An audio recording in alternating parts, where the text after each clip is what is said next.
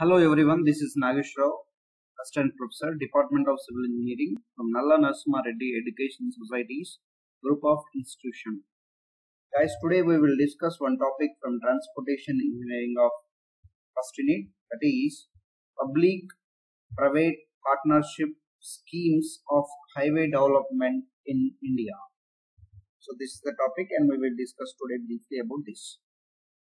This is the agenda. Public-private partnership for a highway. What, which, why, where, how. Business prospects, risks, limitations, opportunities, road ahead. What, need and budget. So need is more and budget is less. Yeah guys, this is actually important table. Schemes and modalities of PPP. So we have different types of schemes is there and we will discuss one by one. So first, build, own, operate, that is BOO. Build, develop and operate, BDO. Design and construct and manage, finance, DCMF. So this is the first part. So in this part, the private sectors designs, buildings, owns and develops, operate and manages and assist with no obligations to transfer ownership to the government. So this is the point guys. So we can transfer ownership from one place to another place without any obligations of this first part of the scheme. And coming to the second part, that is buy, build, operate, that is BBO, and lease, develop, operate, LDO, and wrap around addition, that is WAE. The private sector buys or lease an existing asset for the government and renovate, modernizes, expands, and operates the asset, again with no obligation to transfer ownership back to the government. So this is also one of the point. And coming to the next, build, operate, transfer, build, own, operate, transfer, rent, own, transfer, build, lease, operate, transfer, and build, transfer, operate. The private sector designs the builds and assists, operates it, and then transfers it to the government when the operating contract ends or at some other pre-specified time. We will discuss briefly about this. Why PPP in road networks? So India was growing at the fastest rate, the GDP growing rate of. So 9th 5th year plan it is 5.5%, 10th 5 years plan is 7.6, and 11th 5 year plan is 9%. It is a expectation. So generally for this PPP, when we are planning to increase our GDP rate from private side and from the government side. So government expectations investment to be 8% of GDP, and in that 1.2% of GDP be the share of private investors. So some of the advantages of PPP. So access to private sector finance, efficiency advantages for using private sector skills, and potentially increased transparency and enlargement of focus from only creating an access to delivery of a service and some infrastructure.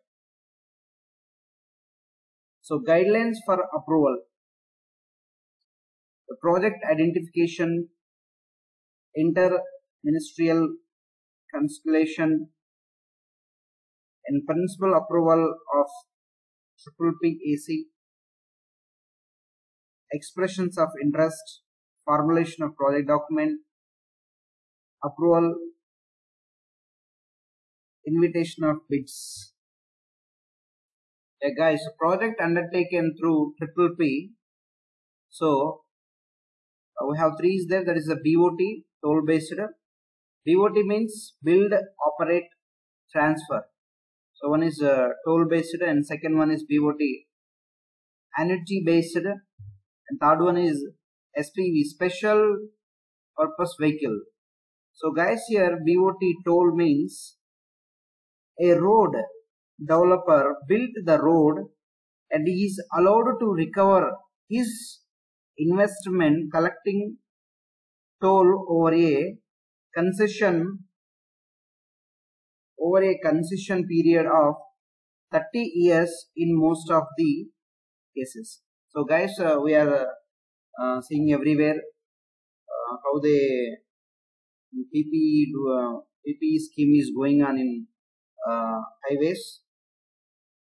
Generally, private sector, they are constructing roads with help of government, means through PPP scheme.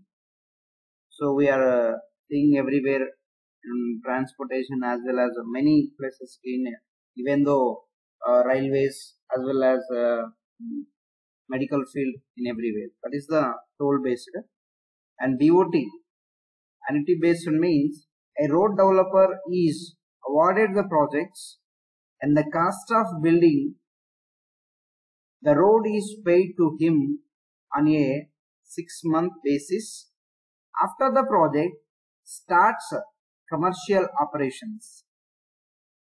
This decides the business of the operator to a large extent. That is BOT, annuity based.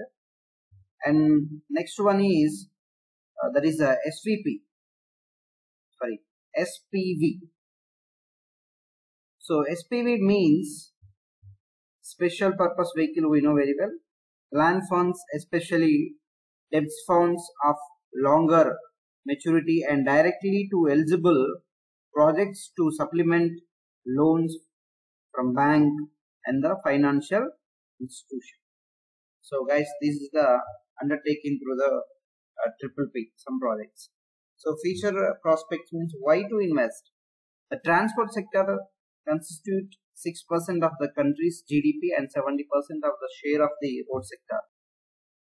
The government of India has launched major initiatives to upgrade and strengthen highways and expressways in the country. The value of road and bridges in infrastructure in India is expected to grow at a COG of 17.4% between 2012 to 17 to reach USD 10 billion. The financial support we will know from Make in India. The possible INR 378.8 billion has been allocated towards the proposed investment in the National Highways Authority of the India and state roads, which includes 30 billions for the Northeast. So these are the government of India allocated, and some of PPP are contributed or information. Where projects, overview of some of the successful projects. Guys, these are the live project when now it is going on. Delhi Meerut Expressway 150 km long project is going on. Vadodara Mumbai Expressway is going on now. And special accelerated road development program for the northeastern region. This one also is going on. And Golden Quadrilateral Highway Network, we know very well, from Delhi, Mumbai, Chennai, and from Kolkata. So this one also PPP under. So project type is National Highway. We know duration is 2001 to 2012. Estimated investment is 308.58 billions. So under National Highway Authority of India, the overall length of the quadrilateral is 5,846 km, around 5,900. And this is a view. Some of these highways altogether account for just 2% of the country and total road infrastructure, but they carry 40% of the total national traffic. And another one is the Chennai Outer Ring Road. This one is location Chennai, Tamil Nadu. State government sponsor is there. Constructing JMR Group and NAPC Limited. There is a phase 1 and phase 2 is the GVR infrastructure and Ashoka Buildcon. And estimated is 20 billion. Duration is phase 1 is 2009 August to June 2013. Phase 2 is January 2013 to present. So this is from Chennai. So this is the view actually for our 62.3 kilometer project being the built in 2 phases. We know very well. This is the information. The first phase of the 29.65 kilometer transportation carried was taken by the GMR, and for next is GVR infrastructure. Risk in public-private partnership in development of road network. So pre-project risk, delay in land acquisition. So this is the very important. This is the first step. This is very important to get the acquisition of the land, and external linkages, and financial risk, and planning risk. So these are the risk ahead for the project. And coming to the next one is the construction risk. So means it is a design risk. So construction risk and approval risk. So for example, anyone expected candidate is there, then it will be delayed more and more. So from lower level to higher level of the officials. And next, operational risk, technology risk, operations and maintenance risk, and traffic risk, and financial risk. So these are also risks, so we need to overcome all those things. And thank you guys.